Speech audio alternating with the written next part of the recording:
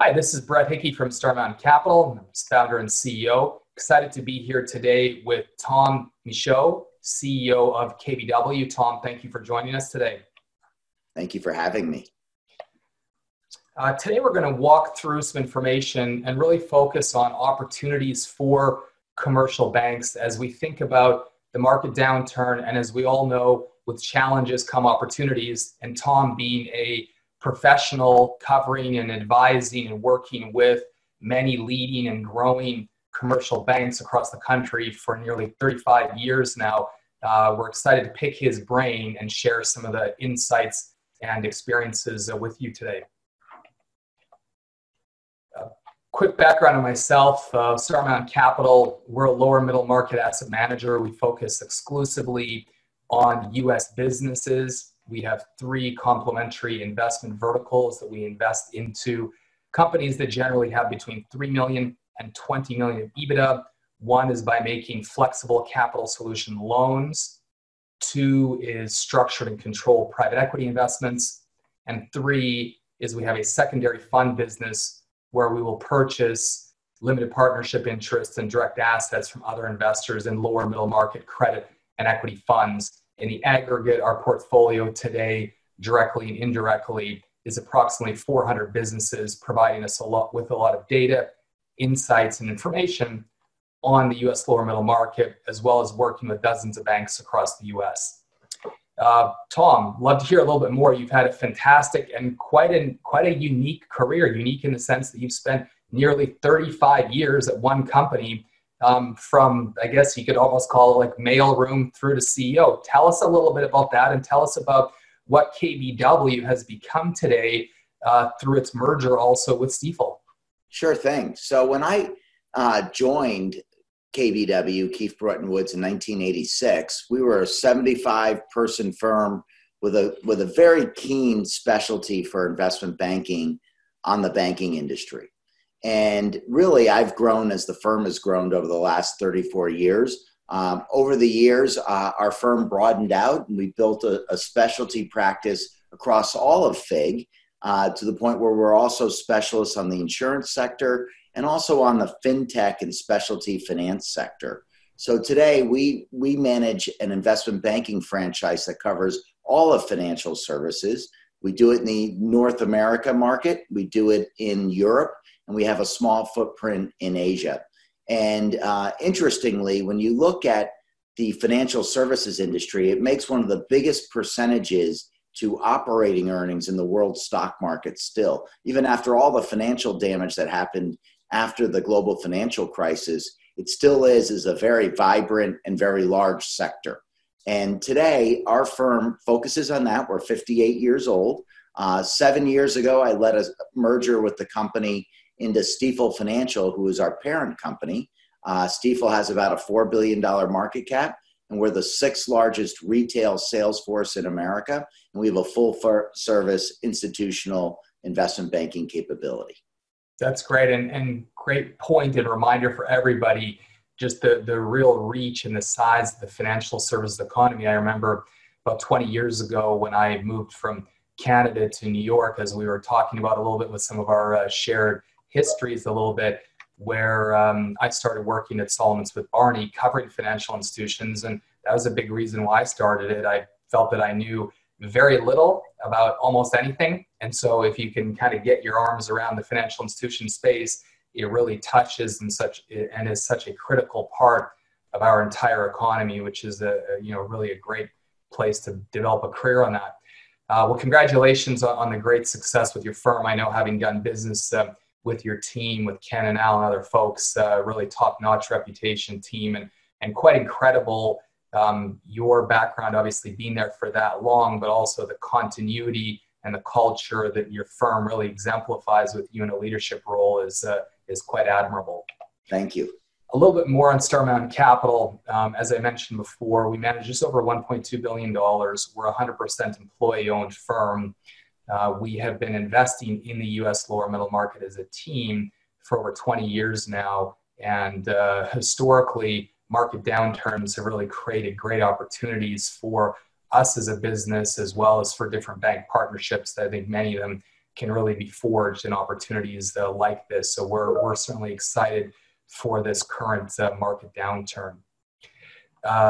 Aside from challenges for people, I should say, of course, one of the things we want to tell banks about today is the SBSE program. The SBSE program has been around since 1958. It's not a new program. It was designed to help businesses grow and create jobs across America, given the U.S. lower middle market represents about 50% of the U.S. economy and approximately 90% of employment across the country. So it's a critical part of our economy.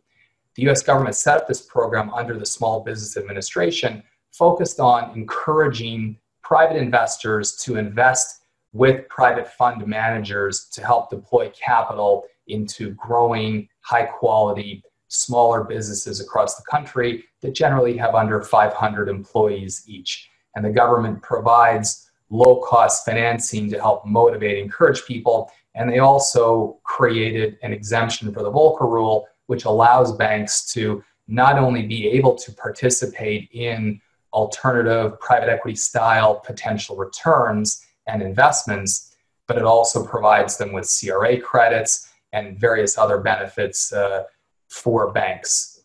The program has provided, as you can see here, nearly $100 billion of capital to over 180 small and medium-sized businesses across the country. So it's really a substantial program. And flipping into one of the financial benefits of it right now is low costs. As we know, the 10-year treasury rate, which the program is modeled off of, allows banks and other private investors to access 10-year fixed rate interest-only money from the US government. The most recent interest rate pricing of this was 2.08%, fixed for a decade. So something that's quite a compelling program that we have invested in, I've personally invested in, and it's done very well for us, and something that we know that some of your bank clients are familiar with, Tom, but many are less familiar with it. And so it's something that's probably a great opportunity for banks to think about not only returns, CRA opportunities, but also opportunities to deepen relationships, which I know is a key thing that you focus on in advising your clients and saying, during market downturns like this, how can banks really capitalize both organically and strategically on growing their businesses, including forging deeper relationships with managers into this space to create one-to-many relationships with managers. So with that, let's switch into in-person here, Tom. Share some of your tips and wisdom. If you're speaking to banks, what are some of the things you talk to them about in an economy like this? Where are there opportunities? How can they think about growing? As we've all heard the old adage of challenges create opportunities. Give us some of your experiences from the last 35 years. Sure. I think the first thing is clients never forget who has been helpful, especially helpful at a time of great need. And what I thought was very interesting over the last several weeks as the country's been dealing with this global pandemic is how small banks around the country and mid-sized banks have really stepped up with many of the programs that have been benefiting mid and smaller sized companies. For example, the payroll protection program was led by the regional and community banks across the country. And I very often have spoken to bank CEOs, and they've told me it's been their $20 billion bank that was the number one provider of these types of loans in their state. And I also received a bunch of phone calls from friends of mine who ran these small businesses who said, I can't get a hold of my bank. Who can help me? And sure enough, that was, I think, a key moment. So my recommendation is always add value to your clients and stay close to your clients at a time like this. And they'll never forget that you've done that. So that's a great market share opportunity. That's number one. However, the other thing with this particular moment in time and crisis is that I think it's going to accelerate many of the trends that were in place before COVID took over and before the economic shutdown. And as you mentioned earlier, I've been doing this for almost 35 years. I've never really seen the big banks picking up market share at the speed at which they have been coming into this COVID crisis. And I think what was happening is it was forcing the rest of the industry to really focus on what was going to be their core business. And so we've been watching a lot of the mid-sized banks get a little bit more targeted in what it is that they want to do for their clients to make sure that they can compete with the bigger banks who appeared to have a great deal of momentum. So I think customer service and being focused on the type of bank that you want to be and on the types of businesses where you think you can have a niche and a particular heightened degree of focus.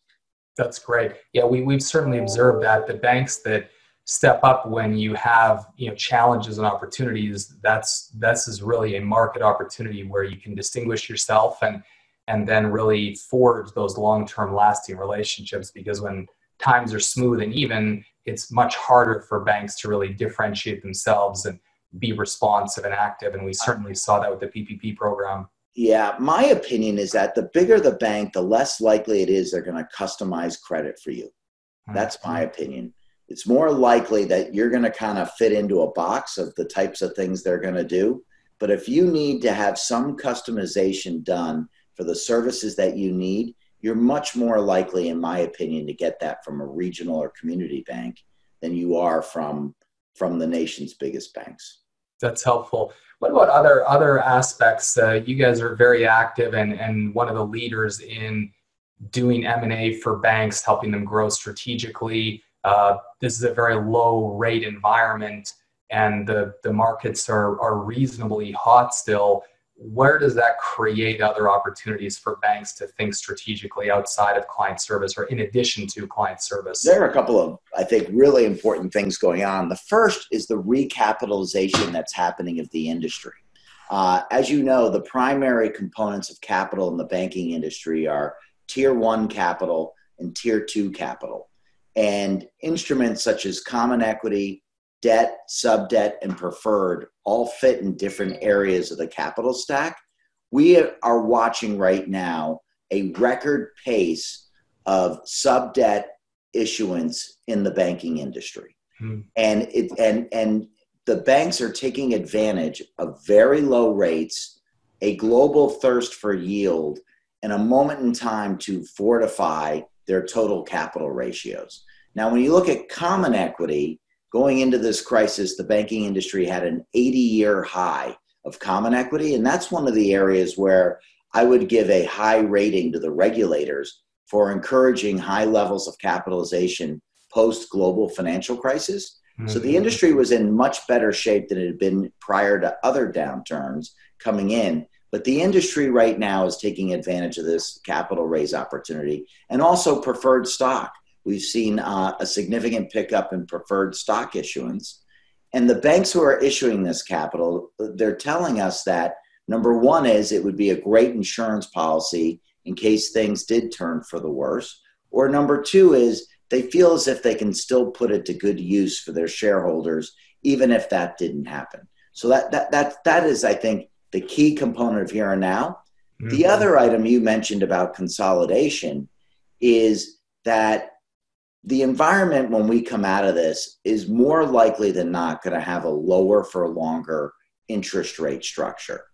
There's also talk about yield curve management being done by the Fed to control rates even beyond short-term rates. Mm-hmm. If that happens, we believe that's going to put a tremendous amount of pressure on banks that are solely spread lenders. And so we think there's going to be a greater degree of interest of building non-interest income revenue sources in the banking industry. So we have probably sold more non-banks to banks in the last 24 months than we had in any other prior 24-month period. And that was even before I think it became as acute as it is now. So that trend was already underway, and we think we'll see banks focusing even more on that. Would that be asset management as an example of something that banks are picking up further? That is it, but I would almost liken it to maybe a little bit more along the lines of specialty finance, niche specialty finance categories. Either it's a unique way of using technology to gather deposits, or possibly it's a very specific lending niche that, while it is still net interest income generating, it falls into the non-traditional banking source. It's still bankable assets, but it's falling into a different niche for an underserved community. It could be loans to hospitals. It could be loans for medical equipment. There are many of these specialty finance companies that have developed these lines that are now, they themselves are interested in marrying with banks so they could have access to deposits.